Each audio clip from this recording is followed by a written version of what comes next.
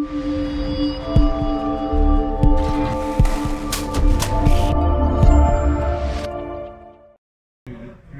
looking ahead to Rochdale Hornets at the weekend, how are things shaping up in training? I've had a good week. We improved last week. I thought there was some really good stuff in the game. Outside backs were outstanding, and put some shape on. Could have played a little bit more. Penalty count down from 15-13 to 7, so half that.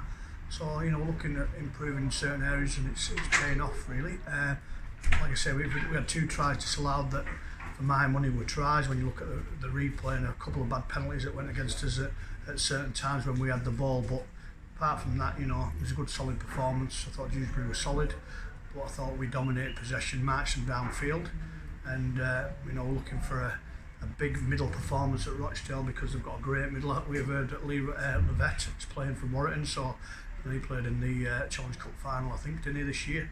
So I think there's a few players coming in from Warrington for this game, so we need to be at our best, because I watched them against Batley. They weren't far away. I think there were 6 points in the game, but it was all Rochdale in the second half, so we're just looking forward to a real tough encounter.